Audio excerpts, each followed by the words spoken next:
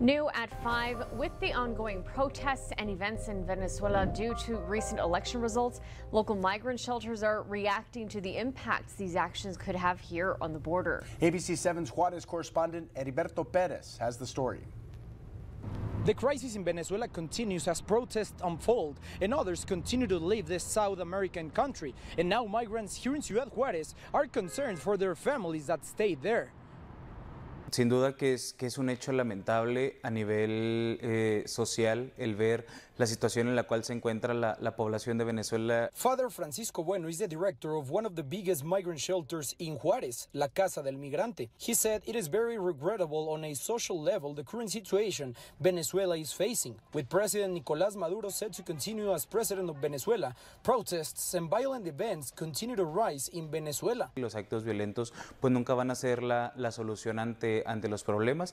Father Bueno said violence creates more violence, and the recent violent acts in Venezuela will not be the solution the country needs. The Venezuelan population living at La Casa del Migrante is concerned for the people still living there and for their families. They say the situation is tough. Pero no deja de causarles preocupación y dolor. Father Bueno also told me some migrants living in Juárez are relieved because they already left the country, but the current situation in their home country continues to cause them pain because they remember why they left Venezuela and don't think the situation will change anytime soon.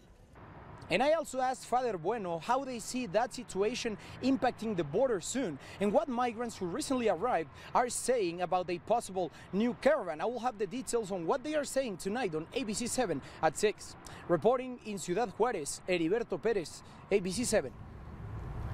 Thank you, Heriberto. Different news media outlets in Mexico have reported about a migrant caravan of hundreds of people that's been heading to north of the country, or heading in the direction of north of the country to our border, but they have not said to which border cities they are actually planning to go. Migrant shelters in Juarez continue to be at less than 0.5% capacities.